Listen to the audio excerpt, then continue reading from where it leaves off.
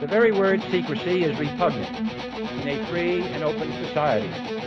And we are, as a people, inherently and historically opposed to secret society, to secret oaths, and to secret proceedings. Waking humanity, one soul at a time. This is the World You Don't Know radio show with your host, Nick O'Connell.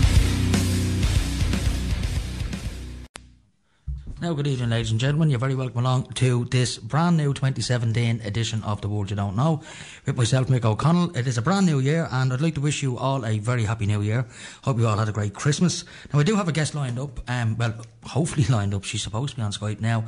She was on just before Christmas on the show that I had with Freeman, Cristína Ní Dubhsláine. She's coming on to talk about the GAA again and the medal presentation that occurred down in Tipperary there just before Christmas, when they presented the winning Tipperary team with real, authentic, original All-Ireland medals, handcrafted from gold and silver, donated to the IRB from the people of Ireland, and they had these medals pressed and given in a presentation by Billy McGuire to the winning team, the members of the winning team for Tipperary. Beautiful looking medals as well. You can go on to BillyMcGuire.com. You can see the medals there. They have pictures of them up there. And they're actually some very nice medals, and hopefully Cristína will come on tonight. We've got a good few things to talk about. We were supposed to do a catch up on what's gone on during the year, the centenary year of 2016, and how that was, I suppose, hijacked, for want of a better word, by Fine Gael and Labour, who, as I said before on a show many moons ago, 50 years ago, at the 50th anniversary of the 1916 Rising, Labour and Fine Gael boycotted all the events. So, go figure that 100 years or 50 years later, for the 100th anniversary, they decide that they will take the lead, as it were, in organising all the events that we see nationally around the country, particularly the big events in Dublin's O'Connell Street. As I said, 50 years previous they had boycotted them, so it was a bit of a smack in the face to real Republicans that they would take over them this time around. Anyway, Cristína's not on Skype for some reason, I don't know why, so you're just going to have me for the next while until she hopefully appears. I have sent her a text message, so hopefully she will come on. We're going to be talking about an upcoming event as well on the 21st of January. It's Ireland's Independence Day, for those of my listeners who don't know.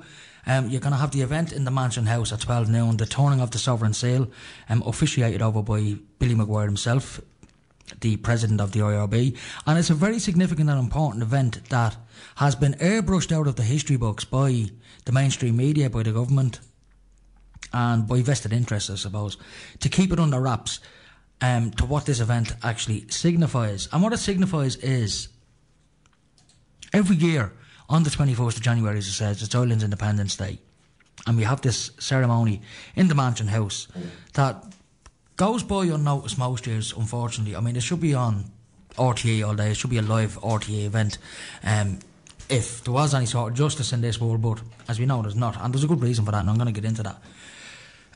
Every year, as I said, the event takes place, and hopefully in the next couple of weeks I will hopefully talk to Billy McGuire as well and get him on the show in the run-up to the 21st to have a chat about it. Now, basically what the event is the turning of the Sovereign Seal, and what it does is it validates all licences issued by the state for the following year. That is the nature of the event. Basically, as I've said before on this show, and I'm sure anyone listening who knows the true history of what went on in this country, in 1918, there was a 32-county All-Ireland general election. And the IRB won the mandate to run this country. Now, of course, the British didn't like that, and they instigated the Civil War. And then in 1922, we had the Oireachtas foisted upon this country by the British, by King James V. Now, you can check out Article 17 of Sister Ireland if you don't believe me. That's the oath of allegiance taken by members of the Oireachtas, and it's an oath of allegiance to King George V, his heirs and successors, namely Queen Elizabeth, today. And that's in the Free State Handbook, Sister Ireland. Now, don't get me wrong, we've got the 1937 Constitution now, but we still have the Oireachtas. So who's their oath of allegiance to? Is it to the people of Ireland, or is it to the British Crown? I mean, these are serious questions that need to be answered, and it certainly goes a long way to understanding the mess that this country is in today. That we haven't been really running our own affairs for the last 100 years, that they've been getting run for us. And this is the kind of stuff that has been suppressed by the history books, and as I said, there's been a very good reason for it. like I said, we've had the Oireachtas foisted upon this country in 1922, and you can ring up government buildings today, ring them up tomorrow if you want. I'm sure you'll get the phone number in the phone book and ask them, is the Oireachtas and the Irish government a provisional setup, a provisional government? And they will tell you, yes, it is. It's provisional. It's not de jure, it's provisional. Which means they were put in place. Not because the people wanted them in place, but they were put in place. And of course, when you go back nearly 100 years, like, people back then didn't have the kind of communications facilities that we have now, like the internet, books, magazines. All you had was the word on the street, and you didn't even have radio back then. You certainly didn't have television. So most people wouldn't have known what was really going on. You know, most people would have been worried about what was going on in their own corner of the world, you know, in their own home, looking after their own family, their own children, and that's fairly understandable. But in 1916 and run up to 1916, there was a lot of intellectuals who did know what was going on and wanted to change things. And they did. They tried to. As I said, in 1918, we had a 32-county general election. And as Billy McGuire points out, and he will point this out on the 21st, there's 5 governments operating in this country, believe it or believe it not, on the island of Ireland itself. One, you've got the government that's in place now. You've got the European Union operating here. You've got the Crown operating here. And then you've got the Northern Ireland government. And then the only other government that is a legitimate government who don't actually sit is the original Dáil.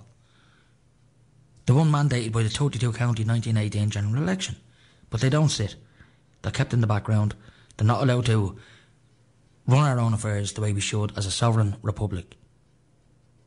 You know, and there's a lot to be said for that. You know, we've got this country in such a mess. I mean, you look at what's going on there with Apollo House, for example, and that's something I'm going to be talking about in a couple of minutes. Apollo House had one big problem there before Christmas. They went to court, and of course they did. They got an injunction against them. They've got to get out by the 11th. And Vin from People's Internet Radio quite rightly pointed out on Facebook, he'd put it out there, that they need to refer to Apollo House as a dwelling. Because a dwelling is the only thing that has any sort of protection in the Constitution. A home, a house, a building, they don't have any protection under the Constitution. Only the word dwelling does. You know, I remember I was at a court case there last year. There was a lady, I won't mention her name, she was in court facing eviction, a poor woman.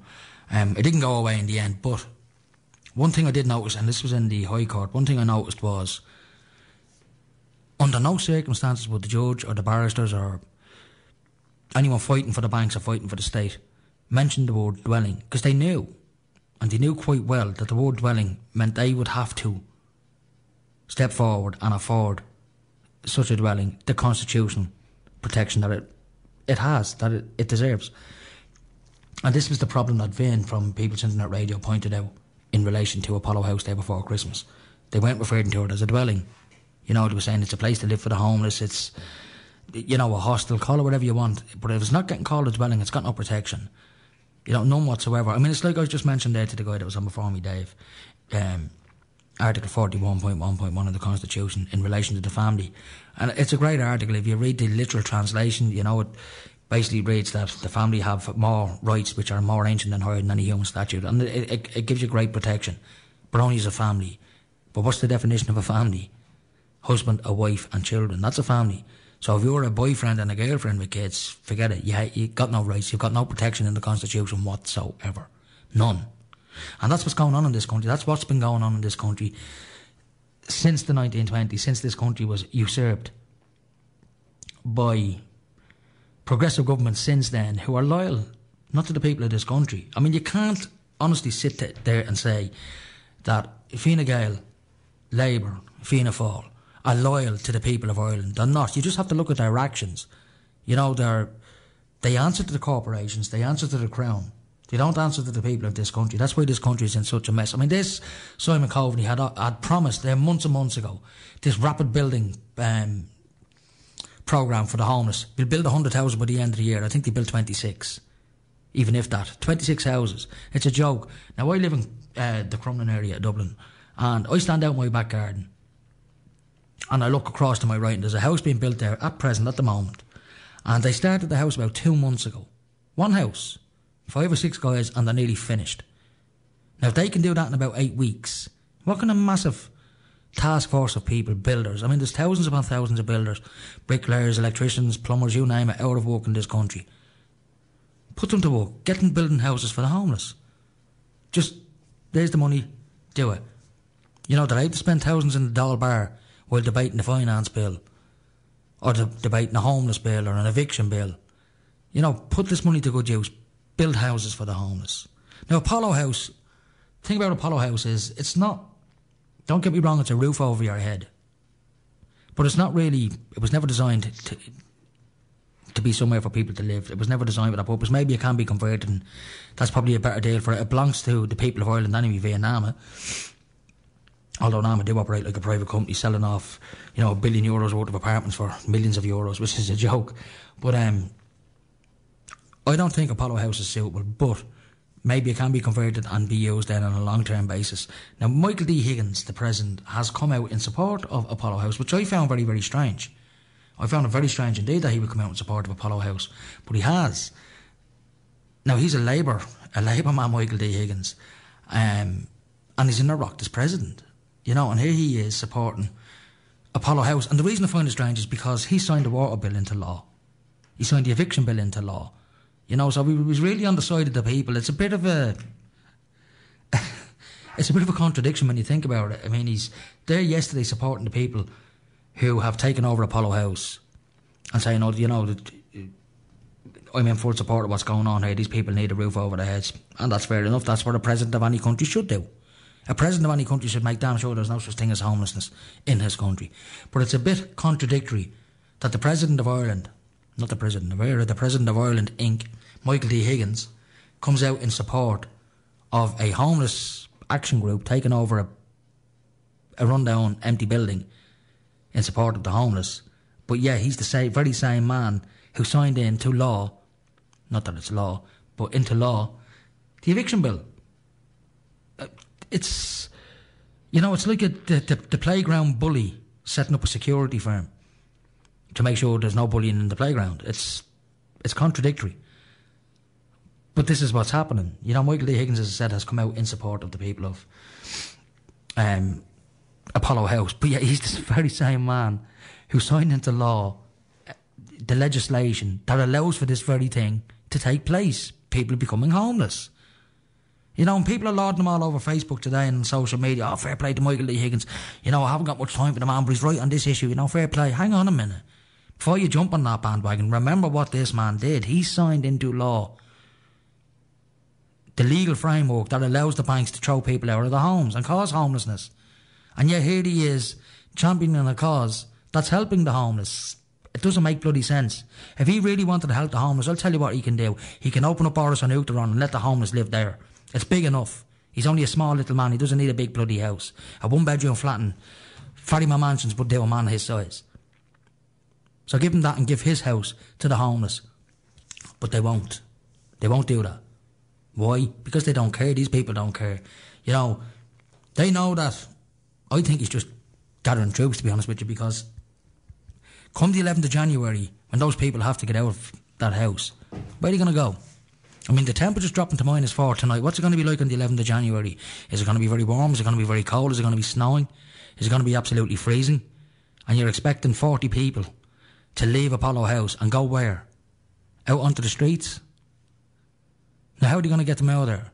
Are they going to go up and say, listen, we know it's freezing out there, you know, and it's wet and it's very cold, but sure, haven't you got some sleeping bags? Do you mind leaving this building now and getting back out into the cold? Now, is that the humane thing to do? No, it's not. So how are they going to get them out? They're going to have to send in a heavy mob to remove them. That's what I can see happening.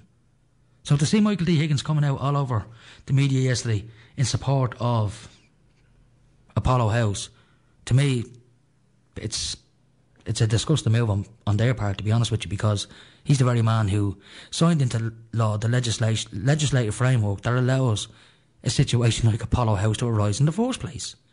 Doesn't make sense. But anyway, it's the strange world we live in, folks. I'm going to go to some ads because I want to queue up a song. And I'm going to see if I get my guest, Cristína. I'm going to try and ring her during the break and see what the story is. Maybe I'll try and get her on the phone if I can. But what I'll do is now I will go to some ads. Just hang on a second, I'll just get rid of these. 28, there you go. Now, I'm going to go to the ads. I'm going to try and get Cristína on the phone. So we'll be back in 2 minutes, folks. Take a handy. You're listening to Liffey Sound on 96.4 FM. Now, folks, you're very welcome back. I think the news is about to start there again. It's sits in the same bank there as the ads. I should have deleted it, but I didn't. Anyway, I am back now. I think Cristína is online, so I'm going to try and call her in via Skype. She has been appearing offline, that's why I didn't see her. But I'm going to try and dial her number now, and hopefully she will answer. And if she does, I will get Cristína on and we can have a bit of a chat. So fingers crossed, folks, this works out. Now, just before the break there, I was talking about Apollo House and the contradiction that is Michael D. Higgins, the president, coming out in support of Apollo House and the residents in Apollo House, when it was him himself who signed the law into being that allowed for the situation of Apollo House to arise in the first place. You know, it's a bit of a smack in the face. Anyway, we're going to go and see Cristína there. Good evening, Cristína. I think the news is still playing, so bear with me, folks. I'll just stop that. Now, she is on there now, so hang on a minute. Good evening, Cristína. Good evening, Mick. You're there. I can indeed. Now I have you there now. Sorry for not getting you in there before, but you were appearing offline for some reason and you weren't showing up on my Skype as online, so I wasn't getting the option to dial you, but I managed to sort it out. Anyway, a very happy New Year to you, Cristína, and welcome onto the show. Thank you, Mick, and a very happy New Year to you and everybody listening. And I'm hoping that 2017 will be a year of change. Well, hopefully it will. I was just talking there just before I got you on there about Apollo House, and the irony of Michael D. Higgins coming out in support of the Apollo House movement when it was he himself who signed into law the eviction bill, which allows situations like Apollo House to arise in the first place. Yes, it's a bit ironic, isn't it, Mick? Like it's nuts when you really think about it. Anyway, I was talking about him and the problem of homelessness in this country and the austerity that we're going through in general. I was talking in relation to Ireland's Independence Day and the fact that has been suppressed for nearly 100 years now, and that there's very good reason for its suppression. 98. Yes, 98 years since the of sovereign Dáil Éireann, the sovereign republic era, the Dáil Éireann courts, and all the institutes of the state. And of course we know the history, what happened in 1921-22 with the first of all King George V in England declared Dáil Éireann an illegal assembly in August, I think it was, of 1919. Yet they weren't happy with the Irish people choosing a parliament in their own country. Don't forget, up to that point, there was a checkered history. You know, it's huge. But I don't want to deviate from the fact that it is 98 years coming up on the 21st this year. And we'll continue to do what we do on a regular basis, on an annual basis anyway, and just to keep the whole thing alive.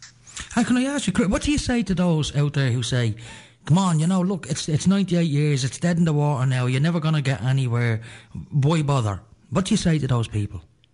Well, first and foremost, current Royal Oireachtas that's in your house claimed a sovereign Dáil Éireann.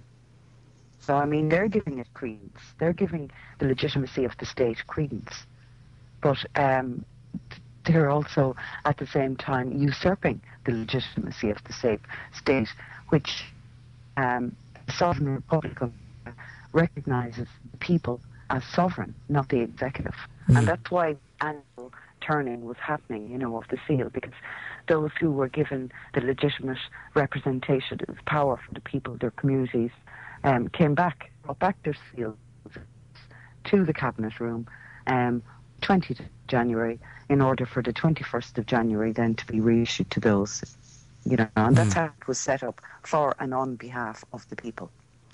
Now, here's a question I would think you might struggle to answer this, because I have been struggling to, you know, come up with a theory as to what might transpire with the advent of Brexit in the UK. Now, if, as Billy has pointed out and yourself has pointed out on many occasions, Ireland is still under the yoke of the Crown via the Oireachtas, what does that mean for this country if Britain or the UK or England or whatever it has that wants to exit from the EU?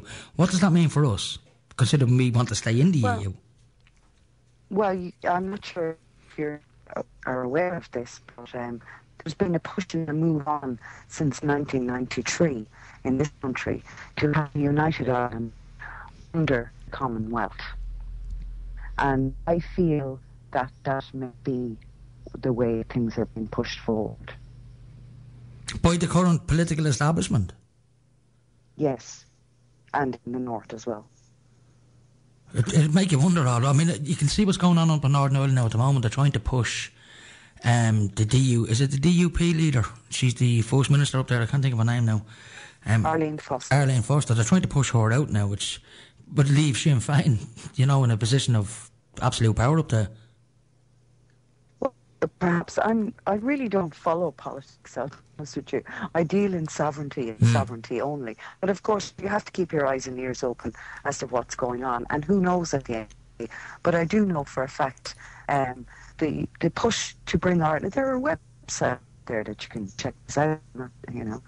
And please, certainly, all of your listeners, to actually research for themselves. But there are websites out there, and you can see which parties, political or otherwise, have been pushing forward for this united Ireland under the Commonwealth. But not a sovereign. I expect that will be coming. Not a sovereign republic, no. So do you think that's going to start happening soon, Cristína? Well, it's been out and put out on most quarters, and I mean, there's a lot of groups out there who are advocating a united Ireland, and I would say just do a little bit of research on that and see which groups are promoting it, and as opposed to what groups are promoting a sovereign all-Ireland republic. There are very few doing that. Well, I know, and that's the problem. I mean, but as you well know, that's what the 32 counties voted for in 1918.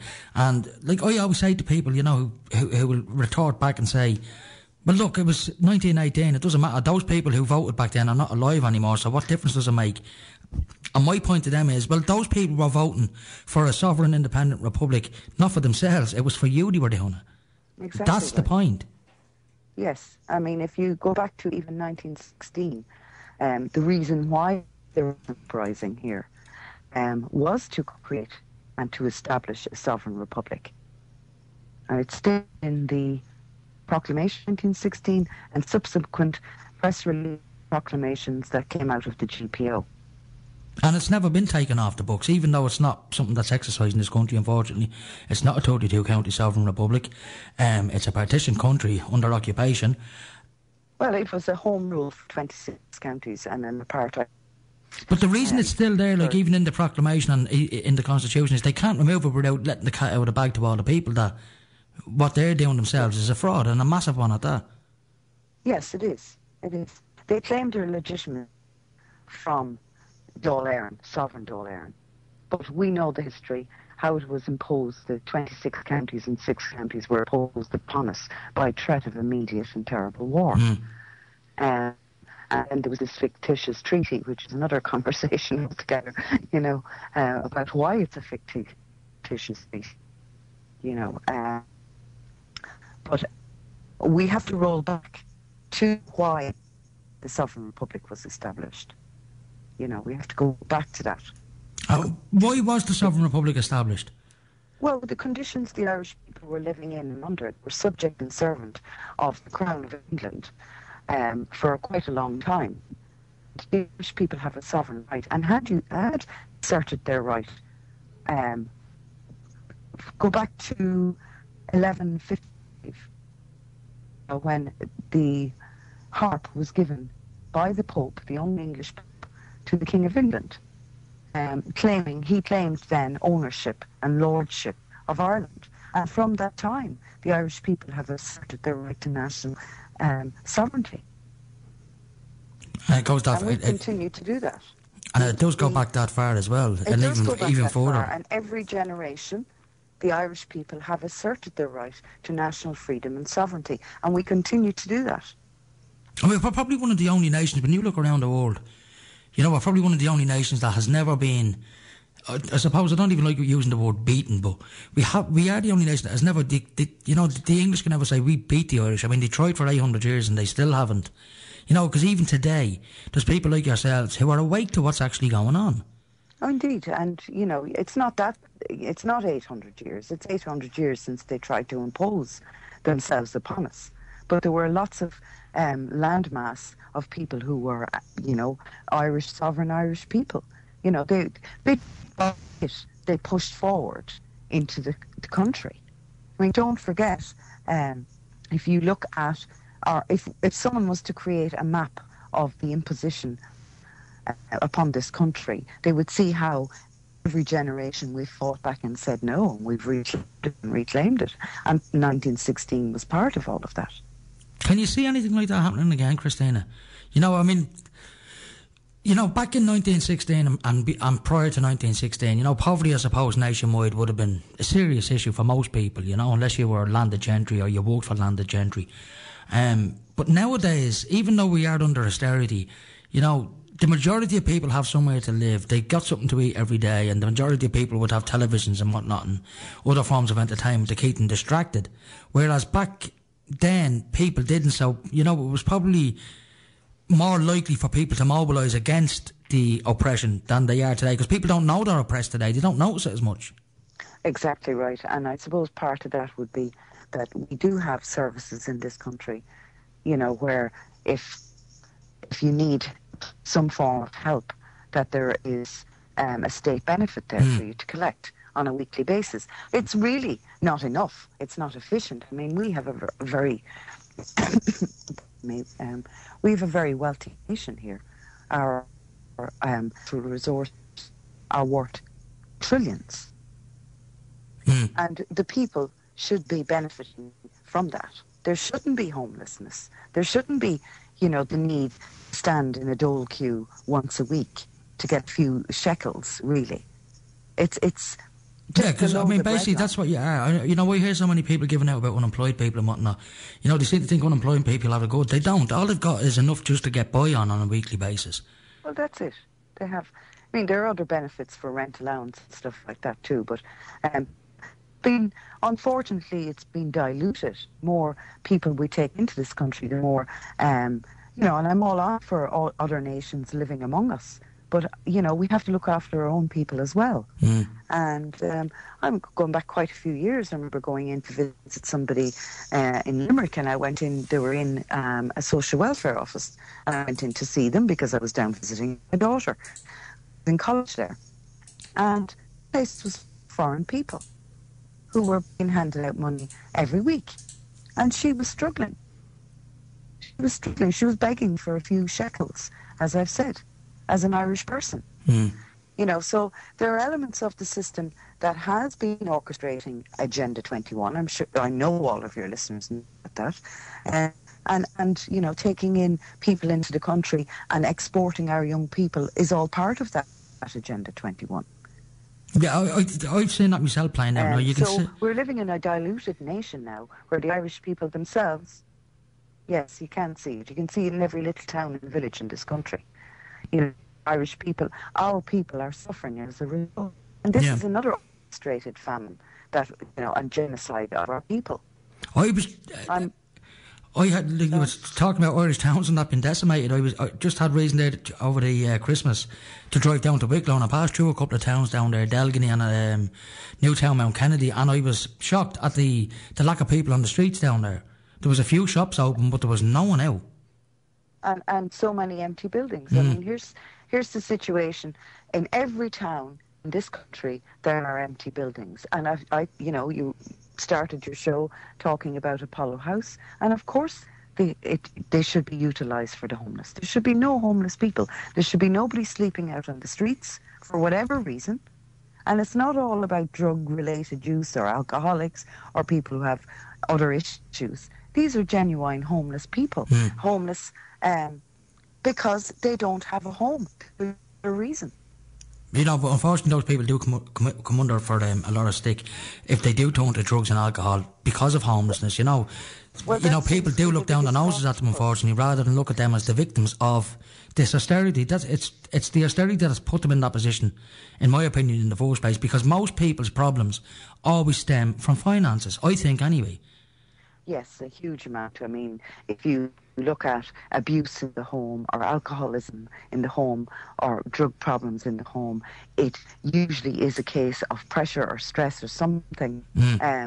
I'm being very broad here now, and I have to apologise for that, but certainly in the past I have witnessed that it is from, you know, pressures, financial or otherwise, you know, or you know, working in a job where you're just getting a little bit above the breadline. You know, and our services, our social services in this country are appalling at the moment. You know, people who are long-term unemployed because there's no work here. You go into the hospitality in this country, whether it's into your local restaurant for a cup of coffee or whatever, and there's someone foreign serving you. It's the same in the hotels, in the restaurants. You know, in most shops around the country, there are foreign people working in it, and our Irish people have no work.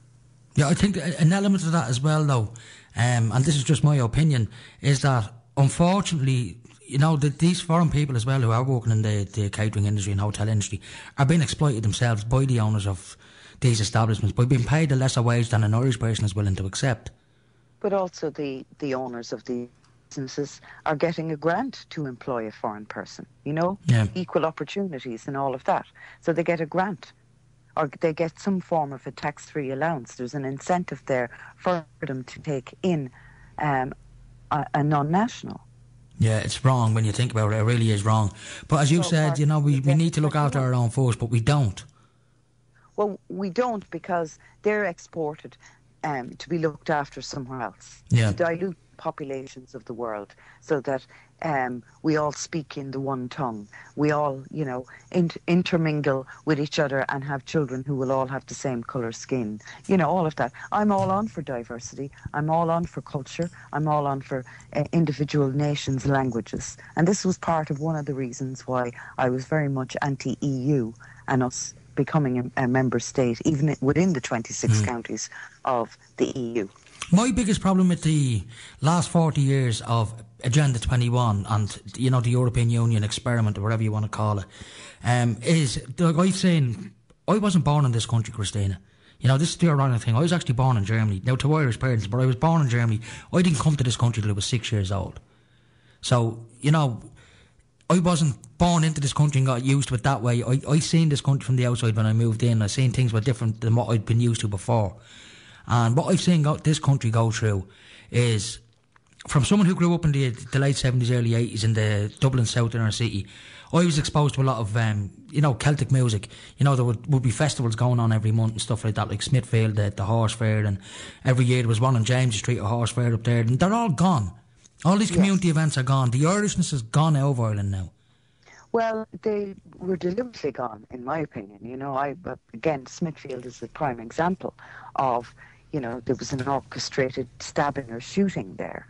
You know, they closed down. So you can't actually get in to Smithfield Market. You're in barriers. I mean, they have it once a month now. It's a facade. Yeah, they're trying to do the same with the Spansel Hill and various other old fairs. Now, you see, in this country, we had a lot of what were called Énochs. They were fairs, ancient fairs. Okay? Hundreds of years old.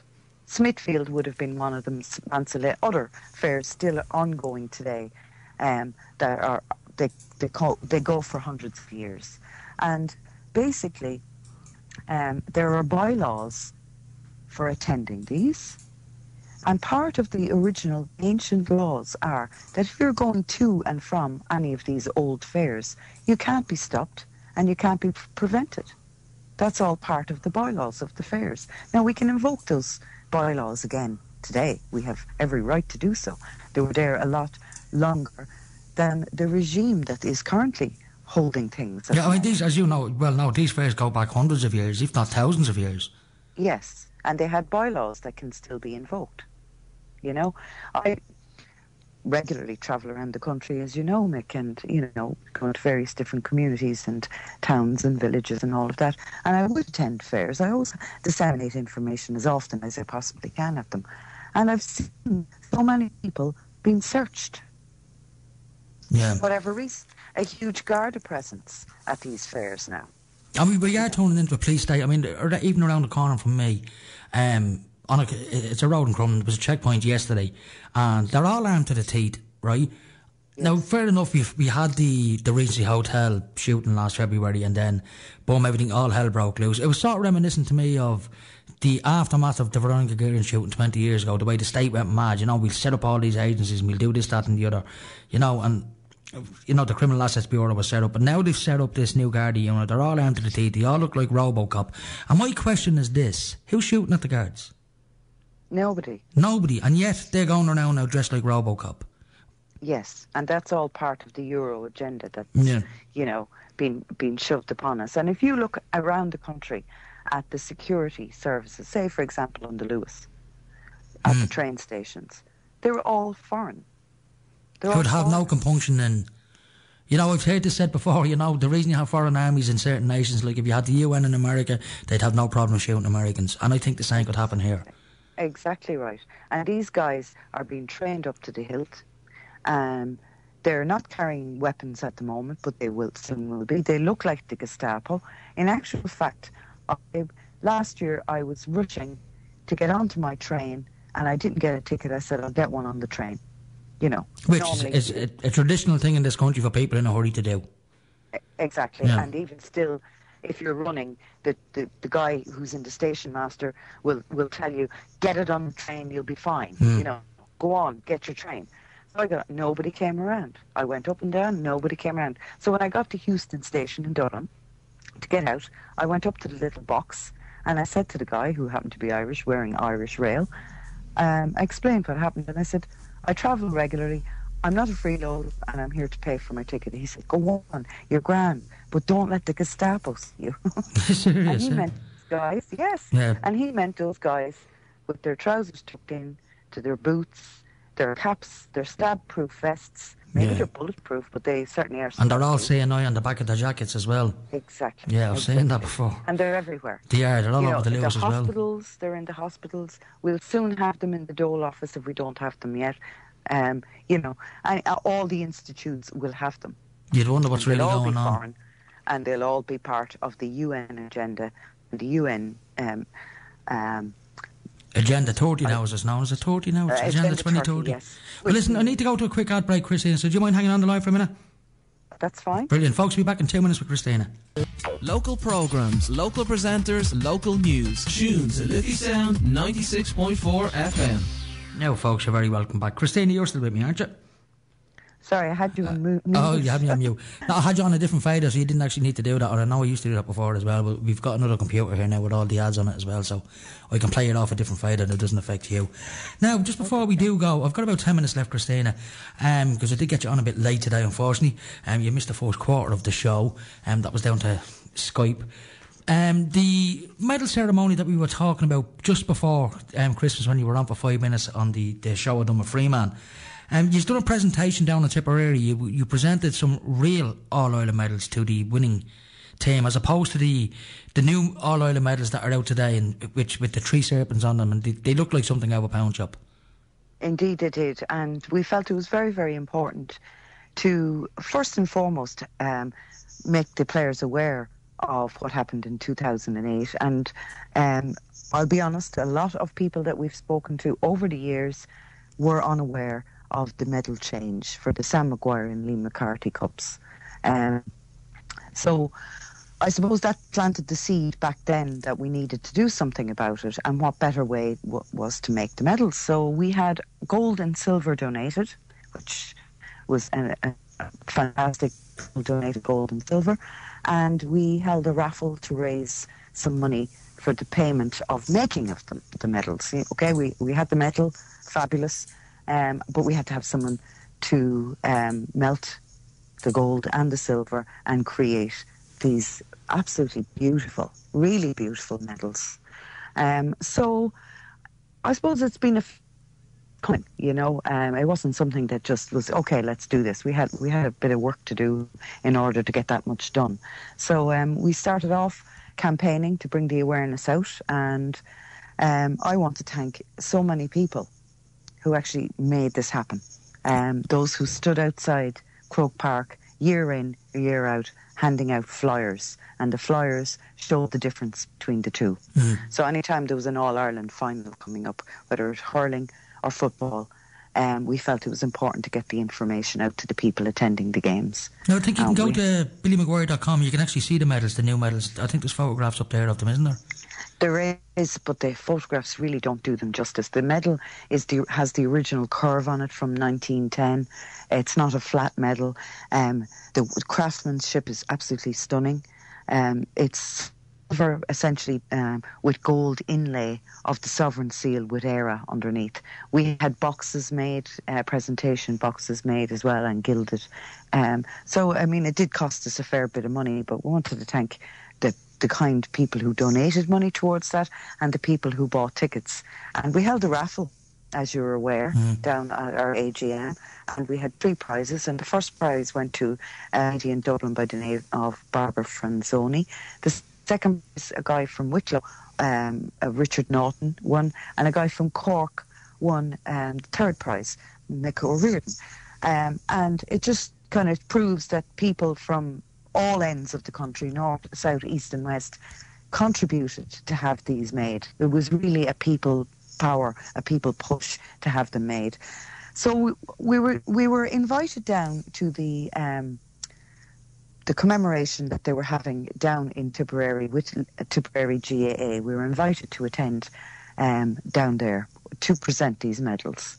They were winners of the senior and minor All-Ireland Championship and Munster titles as well. So they were having a prize-giving ceremony for all of these events, and our medals were put in there as well. And Billy presented the medals, and I have to say I was so delighted for Billy McGuire after all these years and all his hard work. To see him standing there, I stood back just to watch that moment. It was fabulous. And well deserved as well from Billy. I mean, you know, I've seen the way he's been treated, you know, by the powers that be up here in the Mansion House, namely a couple of years ago when he wasn't allowed in. I thought, you know, how disgusting of these people. But, you know, we had a Fine Gael mayor in there at the time, I think it was, or a Labour mayor. It wasn't a Sinn Féin one. And fair play to Cristína Ní Dubhsláine last year. Now, I know Cristína personally. We go way back. She's a good friend of my cousin's. And she got me my house, you know, for want of a better word. She's a great woman, Cristína. And I was delighted when she got the mayorship of Dublin. She should be a 10-year Lord Mayor in my opinion. But that's neither here nor there. She was a great Lord Mayor, and the IRB were invited back into the Mansion House last year, and quite rightly so. And I had the honour of being there myself. Yes. Now, again, that wasn't an easy process, you know.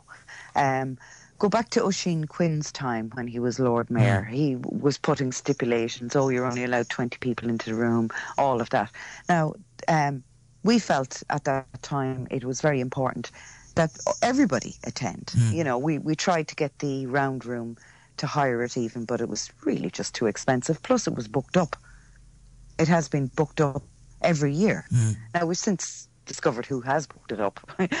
You know, so you never know. We may be able to negotiate with them and have a crowd in to the round room as it was. A ceremony, in my opinion, as significant as that, should be broadcast live on the television. It should be live.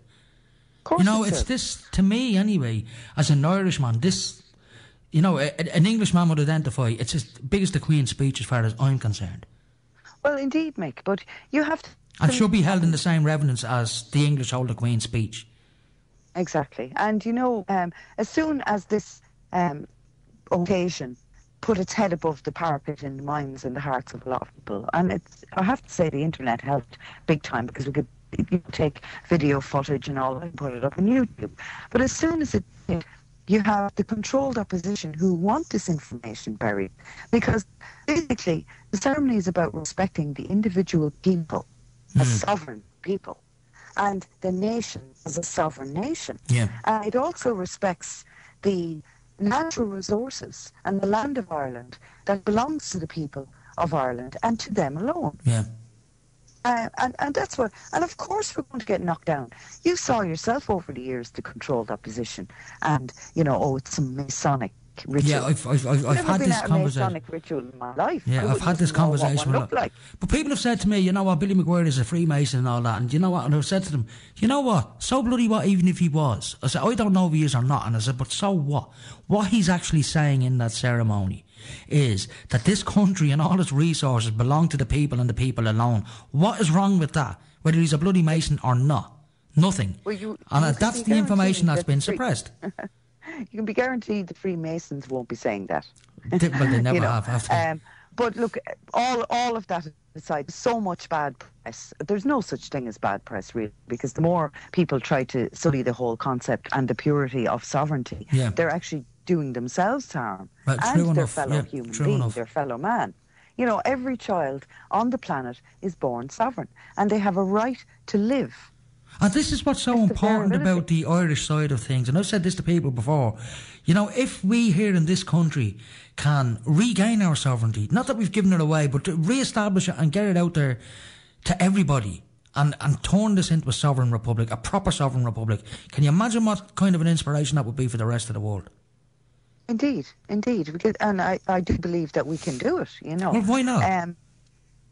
I mean, look what's going to happen now. I've seen on social media that there are going to be demonstrations on the 21st of January this year. Yes, I was wondering about that myself. And just get out into the street and have a bit of crack and bring music, bring balloons, and let's have a carnival and a party. Let's not go in dishonour and shouting and roaring and being angry about something. Let's come out and celebrate our independence. And that, you know, the powers that be... Let's turn it into a Mardi Gras and a bit of a festival out on the streets, because they're your streets, belonging to you, the sovereign people. We can have a private event out on the streets. Now, you know, you can imagine, like, what the powers that be want. They want people out shouting and roaring on the streets and, you know, getting aggravated. But as you says, get out there and have a Mardi Gras, because this will get up the nose of those who want trouble on the day, you know. Who causes trouble. They have no place in Dublin on the 24th of this month. Well, first and foremost, they're not accepting their own sovereignty, and they're not respecting anyone else's. No, and they're just being arseholes. Let's call it what it is. You know, we don't need that in this country. They're getting paid. You know, we've got enough assholes running this country without getting them out on the streets protesting on behalf of ordinary, decent people. Yes, okay, people have issues and people are angry. There's no doubt about it. The water issue brought communities together, and I have to thank Irish Water for that, because we did need something to unite the people, to say no from, and a great platform, you know, to be able to disseminate information. And as you know, we've been at every march that's going, handing out information to the people, saying, well, look, there are ways and means to reclaim your sovereignty, and not contracting with the likes of a private company like Irish the way to do it. Is the way to do it. And so collectively, the people who didn't contract, because you go up and down the country, there was no contract, no consent in their windows, no water meters here. They were putting Irish Water on no notice, no implied right of access here to install a water meter. All of that. It was heartening to see that information got out to the people. We knew it was coming, and we got out there in advance to spur on the people to unite. Yeah, I'd heard old women who would never be involved in something like that. You know, at protests saying, I've no contract with Irish Water, you can't lawfully make me get into a contract because I don't know the ins and outs of it. I was saying, you know, they're learning, you know, even at that age, people are copping on and they know what a contract is now. So, you know, for them to try and foist another one upon the people, I think it's going to be very difficult. I think so, and no matter what it is. You know, go back to our provisional government as well and use that lesson there. No contract, no consent. We do not consent to what's happening at the moment. Well, as you said at the top of the show, Michael D. Higgins signing the eviction bill. Yeah, and then going out in support of Apollo House. We don't consent to that. We don't. Now, Enda Kenny says it himself. Look what happened in the last election. He didn't even get elected, but yet he's become the Taoiseach of the 26th County Royal Oireachtas. Yeah. You know, how did that happen? He stated that he got his mandate from the electorate. Now, who are the electorate? Those who are registered to vote. Yeah. Not just those who vote for him or for their favourite politician. Those who are registered, whether you vote or not, you have given him your mandate. Yeah. So remove it. No consent. No consent. I'm not telling anyone what to do, but what I did and what I found was very effective, and it actually was a breath of fresh air, was I deregistered. I thought, register in the first place. I'm not giving them my mandate, so I'm taking it away. And exercising it as a sovereign. Exactly.